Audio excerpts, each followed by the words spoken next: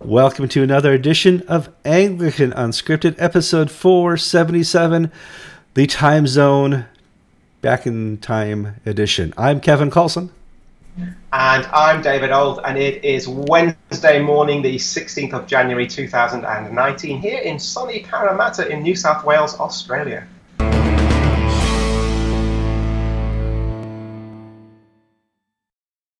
Okay, we have David Old on again. He's in full clerics, and we appreciate that in the program. A lot of people don't get stressed up, and you nailed it with your farmer.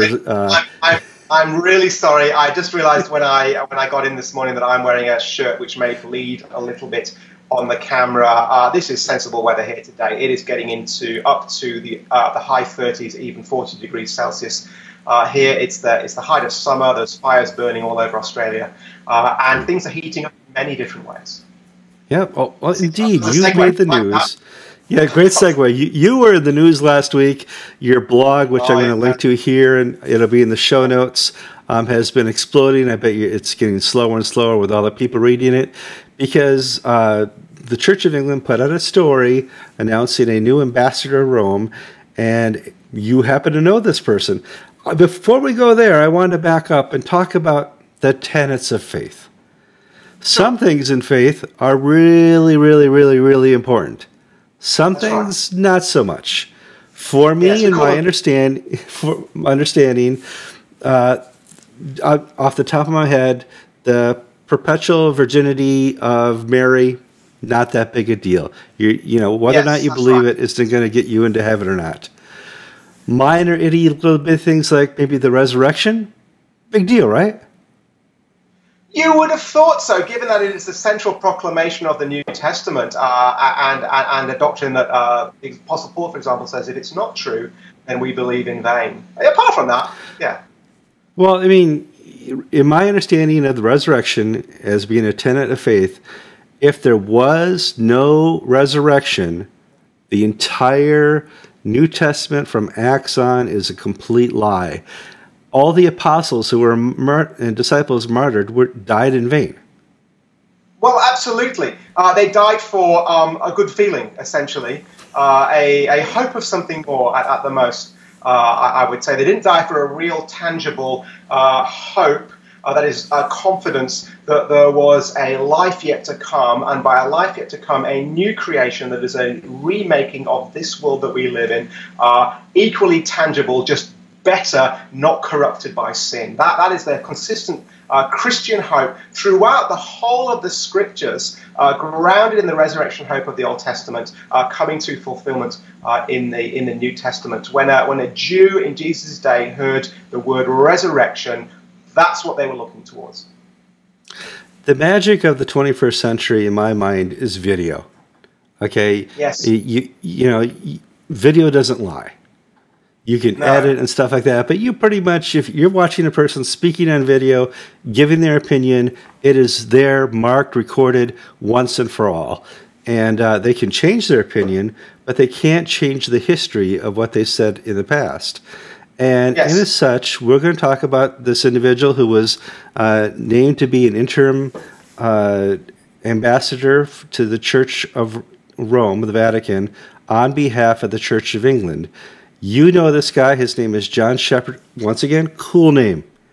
If I were going to be in any clergy setting whatsoever, I would want to be named Bishop Love or John Shepherd. You can't beat those. So tell me how you ran across John Shepherd in the olden days, like 10 years ago. Sure. So when I was way back when I was writing for a website people may remember called Stand Firm, doing more stuff on that site, on my own site, Dean John Shepherd, who was the Dean of the Cathedral of Perth in Western Australia, which has always been a very, very liberal diocese. He was appointed by a man called Peter Carnley, who himself was famous for being quite liberal in his theology too, although doesn't like to be described that way.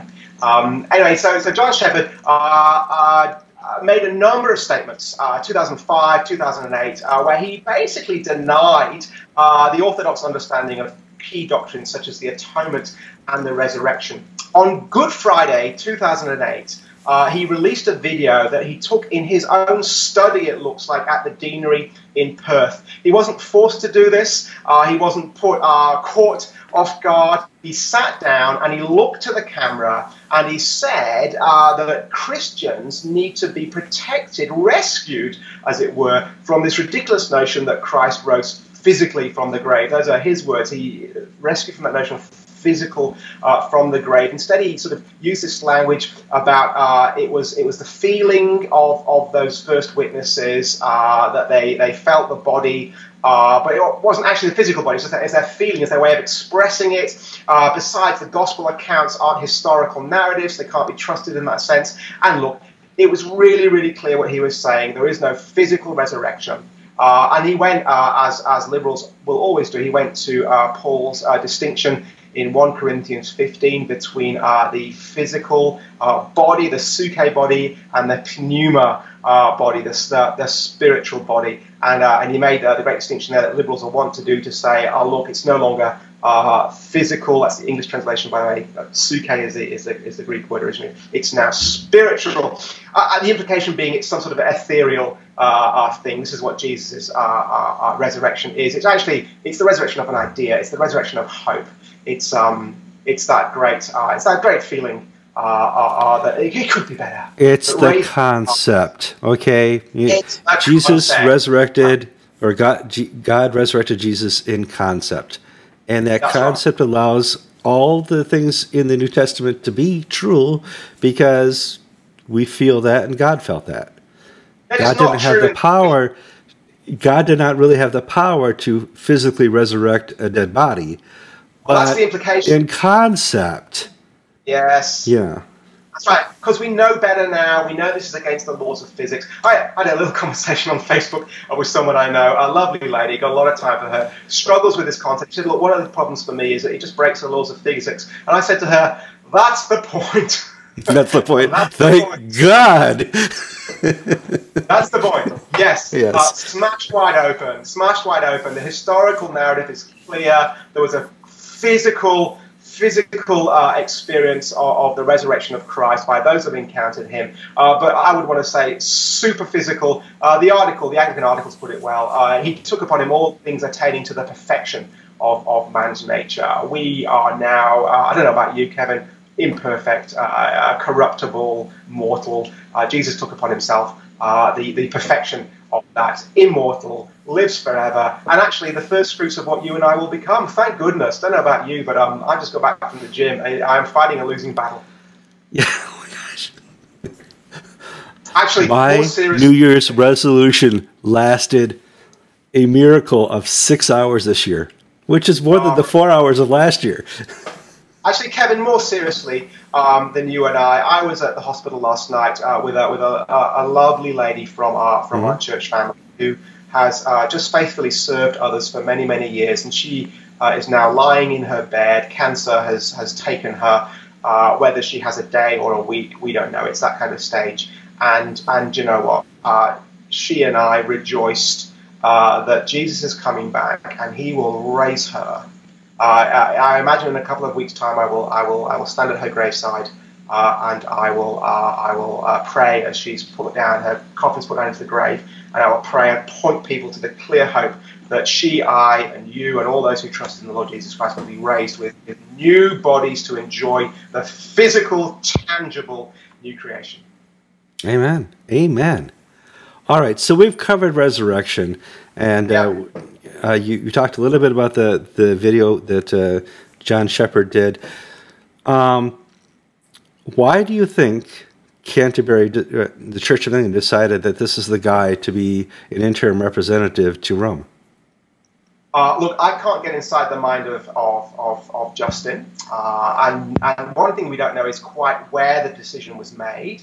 I imagine there was a huge number of pieces of paper that crossed Justin's desk every day. Sure. I feel it feels a little bit to me like sort of the West Wing, where the president has things just put in front of him, and he just signs them. I mean the TV show, not the reality at the moment. That is ethereal. But it feels to me that way, and so he takes the advice he's given. So somebody somewhere thought this was a good idea, And actually, as I've argued in one piece of mine, there clearly was no due diligence properly done. They say that their words were, "We did due diligence." The reality is, even a brief little scurry around would have raised the issue that this guy is controversial. His local newspaper, no friend of orthodoxy. Is, they love a conflict story, but they recognise it for what it is. He is a controversial cleric. And that should have been very, very clear and should have rung alarm bells. It should have rung alarm bells for Welby if he was made aware of it, and he should have asked the question, frankly. Should have rung alarm bells for those doing the work. But here's the thing as well, Kevin, I want to say. Should have rung alarm bells for John Shepherd himself. When I was interviewed for the position I'm in right now, I said to the gentleman interviewing me, my now boss, I said, look, I'd love to do this job, but I just want to make sure you're aware. I write stuff on the internet. Sometimes people don't like me for it. You might be associated with it. I just let him know that was coming, and I gave him fair warning and allowed him to make an assessment for himself of whether he was comfortable with that or not. And I think John Shepherd owed it to Justin Welby not to put him in this embarrassing position. But there again, if you are a man who is happy to essentially deny the constitution of the organisation that you're in, which is effectively what's going on, in Australia, the Constitution of the Anglican Church of Australia is very clear. The 39 Articles are our standard of doctrine. John Shepherd clearly does not believe Article 4 of the 39 Articles. He clearly doesn't believe it. It's palpably clear. Happy to state that to the camera and have it go public. It's very obvious he doesn't believe that in the sense that it's meant. But if he's happy to do that, then he probably thought there was no problem with this as well. I think that's the thing that we need to keep seeing. They just don't get there's a problem here. They just think, oh, this is just another expression of Christianity, which is another way of doing it. And the fact that nobody in the history of the church has ever really believed this way. That tells me, David, that you're probably ready for Indaba. Okay? Whether or not resurrection is really that important to the life of Christianity, when we know that we can change our minds as a church on sexuality and stuff like that, now gender, maybe it's time that we have a sit down and talk until you change your mind, because the Church of England is not changing their mind. You know, Kevin, it's really interesting. I remember that debate 5, maybe even 10 years ago now, where evangelicals were, and I think quite rightly, were challenged on the fact that we spoke about the cross all the time, and yet we didn't talk about the resurrection much. And actually, I think that forced a number of us to go back and just say, actually, yeah, do you know what? Yeah, you're right. The resurrection is actually a key core constituent of our soteriology and of our future hope. For our eschatology, for our thinking of what's yet to come and how that impacts now, it's absolutely critical. So here we are, being really firm, saying actually the resurrection is really, really important, and being clear on what it actually means is really, really important. And so look, when someone comes along in a senior position, is appointed to it, and again, I want to use this word clearly, again and again and again, clearly does not believe the orthodox belief in the way it's always been believed. And then I think what's really interesting is uses language to try and avoid being seen to be saying no to something and saying yes. So I wrote a piece last night when Shepherd put out his explanatory statement, and I've called it, "Do I look fat in this?" So Kevin, you're a husband. Well, but I want to cover this in fairness. John Shepherd heard the complaints. Obviously, some people called and said, you better look at David Old's blog, and he didn't say who. He knew who you were. And looked it up and said, oh, well, thank God they don't have the video. Oh! And so, he put out a statement, and I read in brief here, Christ is risen. It is my faith that Jesus rose from the dead, and I have never denied the reality of the empty tomb. The risen Christ was not a ghost. He ate and could be touched. Doubting Thomas, of course. But at the same time, he appeared in a locked room and vanished from sight. And he was often not immediately recognized. So he put out a statement. In my understanding of catechism, that statement would pass ACNA catechism. That would pass Church of England catechism. That would pass Australia catechism. That is a pretty plain statement on a belief in the resurrected body of Christ.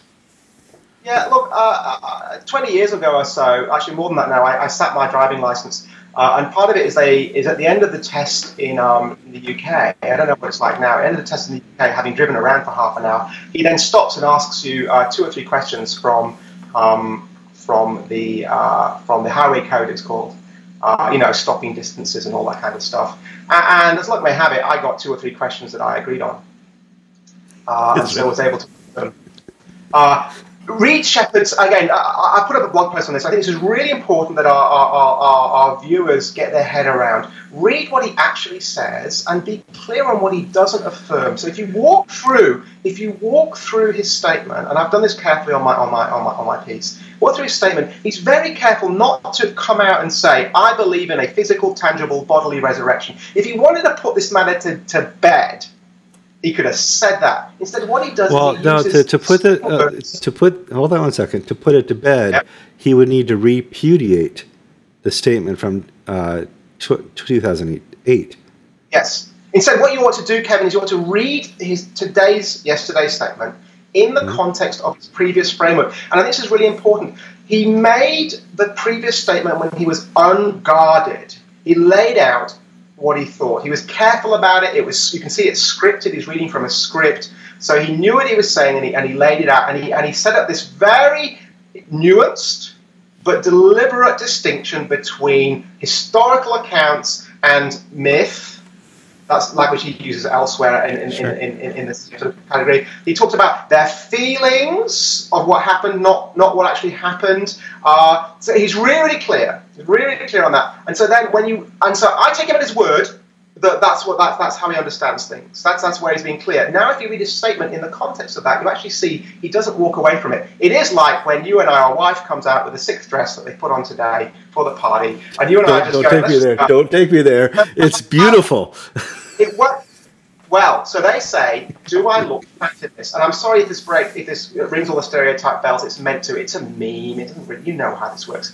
She says, "Do I look fat in this?" Now, look, I don't know what size your wife is. Let's say I don't know what size my wife is. But okay, look, you visited us. Imaginary wife. There's a boat called Bruce here in Australia. Has a wife called Sheila. Those are the typical names in Australia. Sure. Sheila comes out, and Sheila is a few pounds overweight. And Sheila says to Bruce, "Do I look fat in this?" Now, Bruce knows there's 2 ways to go with this. He can just say the truth. He can just say, "Yeah, look, actually, you look a little bit fat in that. I love you anyway." Right? Or he can say, "You look great." Right? Now, when he says you look great, what he wants to be heard is, "No, you don't look fat." But he's actually not going to say that because he's a man of integrity. Or is he? So he actually tells him what he says, "I'll tell you what I think you want to hear to keep you happy, but I actually won't answer the question that you've asked me."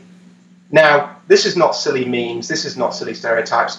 This is eternal truth. This is the job of senior leaders in the church to speak the truth. Jesus said, "Let your yes be less." Any more than that comes from the evil one. So here you've got, actually, it looks like, and it reads like, to me, like more obfuscation.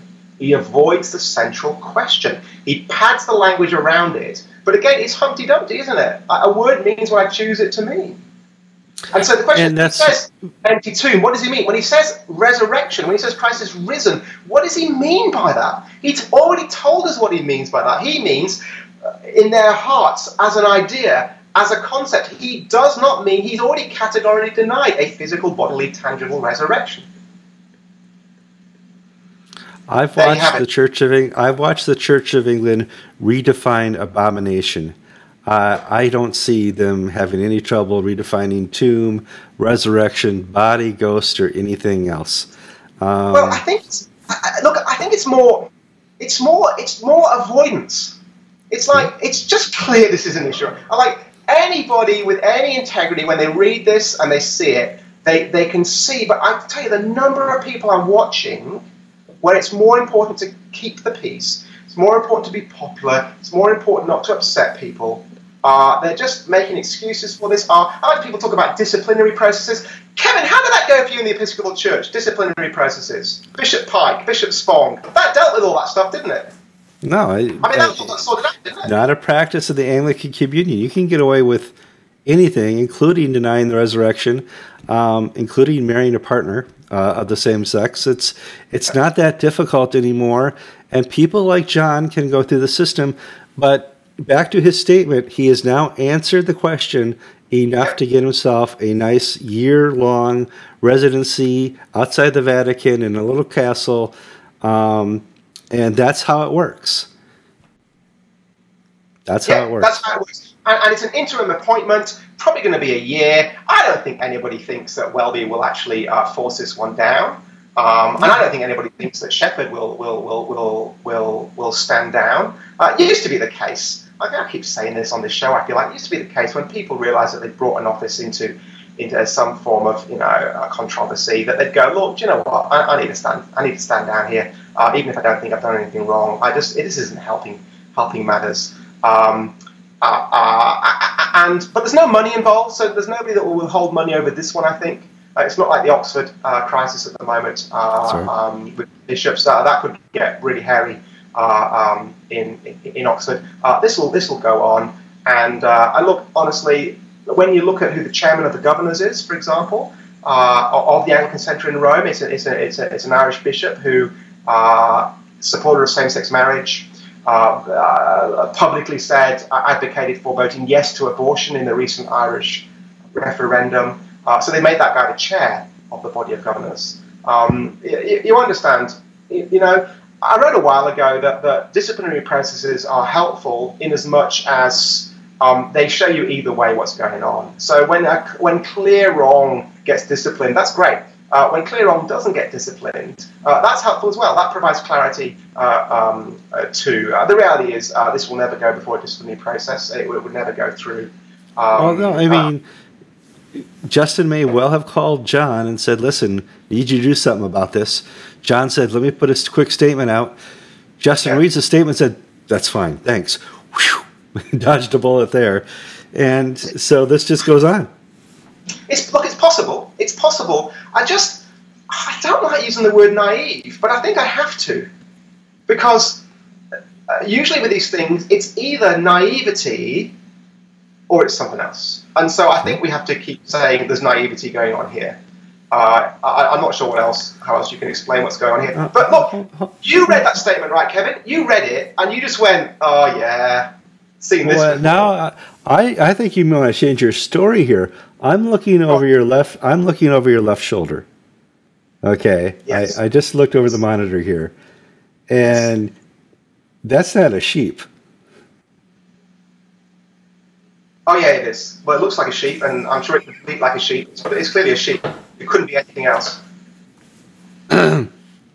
Okay, you're the guy in the wrong here. You can't have that in your office. I've got 3 things hanging in my office behind you there. I'm going to commit the faux pas and walk away from the camera to show you in my office. Sure. You can see that, right? So this is that's a sheep. That couldn't be anything else. Clearly, that's a sheep, and I defy anybody to tell me anything else. This is Augustine, the orthodox. Do you like that? Sure, that's cute. That's Augustine, the orthodox. And you know who this guy is. That's the guy from Mowedge. That's the guy. Let me get him off the thing. I got one of these when they were doing the rounds. That's not the Princess Bride guy? That's the Princess Bride guy. Come back, Rowan. All is forgiven. Yes. Indeed. I don't know why I ever questioned Rowan. In hindsight, Hey, brother, we keep laughing, but actually we need to keep just affirming. This is serious stuff. We laugh, I think, almost as a defense mechanism. I think, actually, I sometimes laugh at the silliness of it. I laugh when I watch people try and defend this stuff. You just go, this is nonsense. Yeah, but you guys... I agree with you here. I become very sardonic when faced with ridiculousness. Yes, sir. The one thing you certainly cannot deny when you put a collar on is something that so many thousands of people before you died for.